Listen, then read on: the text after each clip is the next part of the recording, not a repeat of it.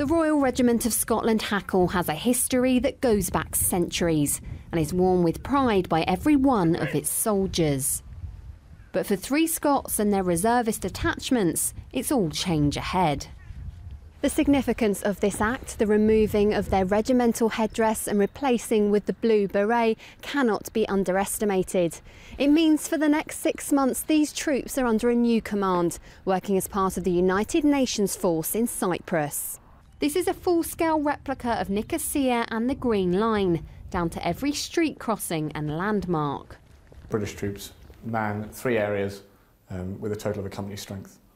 So on the ground, we're using the area of Nestcliff training area, which is unfortunately only 7.5 kilometres from end to end, to replicate a far larger section of the buffer zone in Cyprus. The 180-kilometre buffer zone has been in place for over 40 years now, as part of a UN mission to keep the Turkish and Greek Cypriot sides of the country apart and in a delicate peace. Whether it's dealing with illegal hunting or sandbags added to positions, all the training is based upon lessons learned from the troops already out in Cyprus.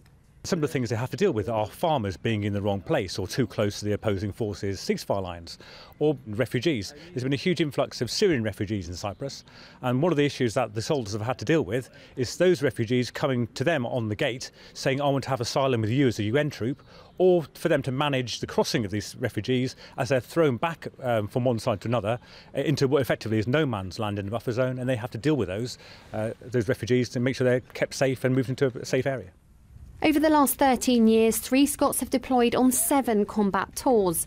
And during their training, they've sought to find a way to take on that experience into a very different setting. I think our training has stood us in good stead as well. We're very aware of political sensitivities that have existed in our previous missions, particularly training the Libyans. And certainly in that mission as well, we learned a degree of patience, which I think will be really important for being out in Cyprus.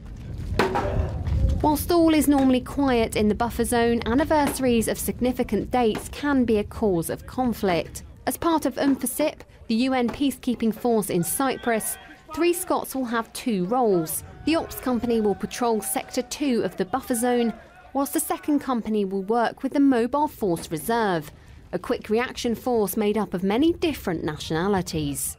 I think that shows something about UN, that countries that have been in war with each other not that long ago are now working side by side.